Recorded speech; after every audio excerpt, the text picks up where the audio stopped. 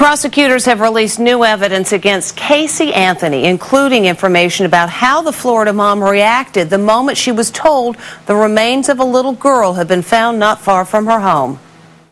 It was the day police discovered the remains of 3-year-old Caylee Anthony. Prison guards led her mother, Casey, into a room where the TV set was deliberately left on to live TV coverage of the breaking news.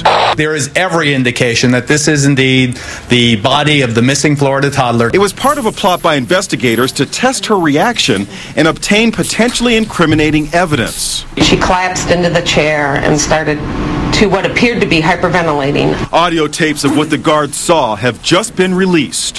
She kept her head buried in her lap.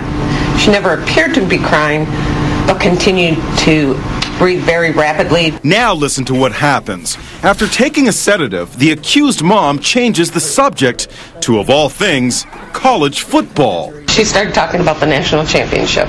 She was weird to talk to. Non-emotional would probably be the best way to say. Casey has pled not guilty to murdering her daughter. It seems to me that Casey Anthony has been convicted before the trial has even begun, and that's an impossible burden for the defense to overcome. Prosecutors also released photographs which show Casey partying on while her daughter was missing. And this was also just released. Video from 4 cameras hidden in the car of Casey's ex-boyfriend. He agreed to see whether Casey's brother Lee knew more than he claimed. On the tape, Lee Anthony says his sister is a liar. Because sometimes it seems like she lies just to lie. And look at Casey's reaction on the day of her indictment for murder. She laughs with detectives as she's being handcuffed.